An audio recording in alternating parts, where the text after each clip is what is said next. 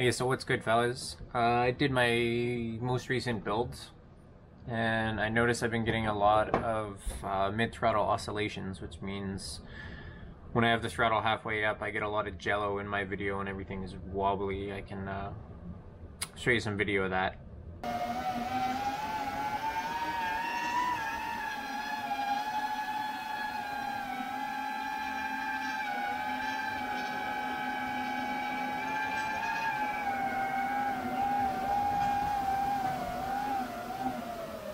So it's a bit of a problem and I definitely need to fix it so that I can get some quality video. So decided to algro it. Use my algorithmic brain and did a little bit of research, and thanks to Timmy RC on YouTube, he has a great video on 5 different things. I linked it down below if you want to watch in full depth, but it's basically either you have bad props, bad motors, no soft mounting of your motors or your flight controller, your frame is not stiff enough and the vibrations come out, or you have cheap electronics. So for my situation, replaced the props, still got jello, soft mounted everything, although I didn't know you could soft mount motors. So I'm going to print off some motor soft mounts out of TPU. Hopefully that'll help a bit. And then my flight controller soft mounted, but it's a little close to my VTX and I'm not really sure if I can fix that or not, because there's not much room on the Impulse RC Apex. And then brand new electronics, and I paid good money for them and they worked beautifully in my other build. I guess the last one is bad motors, and they're brand new motors, so I didn't think that that was an issue, but I discovered there's a way to check your gyros and your black box data to check to see if there's vibrations from one specific motor. Thanks to Joshua Bardwell for explaining how to do that. So we're gonna jump into the KISS GUI and take a look at that and see if that's the issue. Okay, so I've got the KISS GUI open and I'm plugged into my latest build, have my controller turned on. Then what we do is go over to your data output, and then here we can test out individual motors. So you can go to motor and click test, and then you click yes, I know what I'm doing, as long as you have your props off, because you can fire up your props and cut yourself real bad. So then you go to enable motor tests, and then we can start up our motors individually. So then let's start with motor 4, and then I'm going to turn the motors on with my controller. You can see now I have motor 4 spinning. But then over here we can see the gyro data of everything that's going on. So as I bring the throttle up, you can see the throttle increasing, and we get a graph of gyro data. So this is a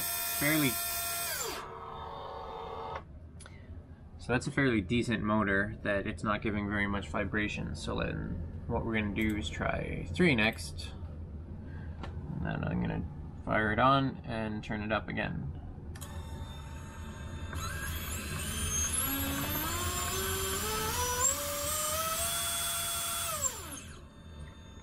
Motor 3 is beautiful, has hardly any vibrations.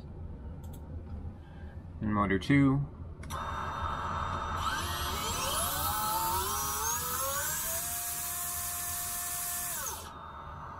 Motor 2 is perfect, doesn't even have a single vibration.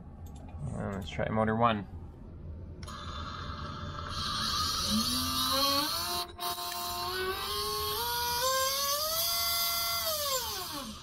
So then motor 1.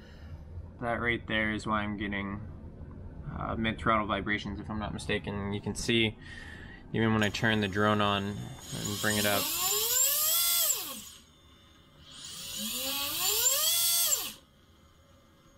the drone gets a little kick and movement to it.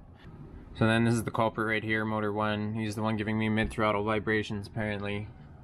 So what I can do is I have my old builds that is apart because it's got a broken antenna, and then the bottom frame is broken, this arm is hanging on by limb, but I'm waiting for new parts from Impulse RC that have taken like 2 months, 3 months now. I don't know, I've talked to them and they just tell me it's gonna come eventually. So anyways, what I'm gonna do now is I'm gonna plug this one in, find a motor on here, because this is not airworthy, so I'm gonna find a motor on here that is decently balanced, take it off, put it on here. I'm gonna print some motor skids, or not motor skids, motor anti-vibration motor pads with TPU on the 3D printer, and then put those underneath each motor, and hopefully that should get rid of my Jello. We'll see. I'm gonna take a motor off of the old builds, put it on the new builds, and hopefully that'll fix the Jello, because ND filters weren't enough, vibration pads on the motors weren't enough, and hopefully that's it. I mean, we'll find out after this montage.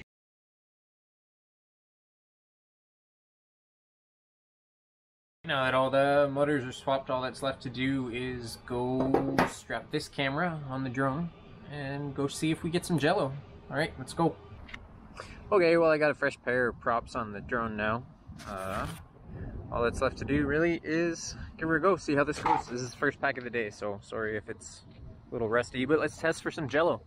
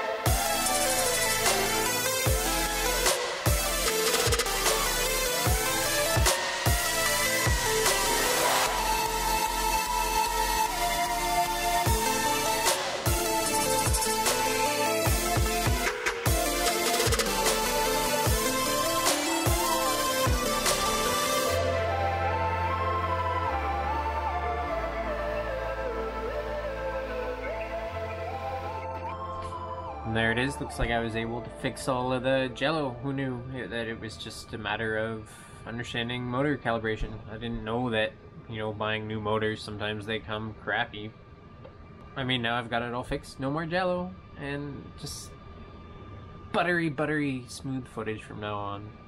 Appreciate you guys watching and following along in this journey. I've been getting some pressure from people in my life to start doing more vlog type stuff for FPV instead of just putting up footage with music. So, I mean, you gotta start somewhere. But, I mean, as always, like, follow, subscribe, all that jazz if you want to see more, because there's definitely going to be more to come. Alright, see ya.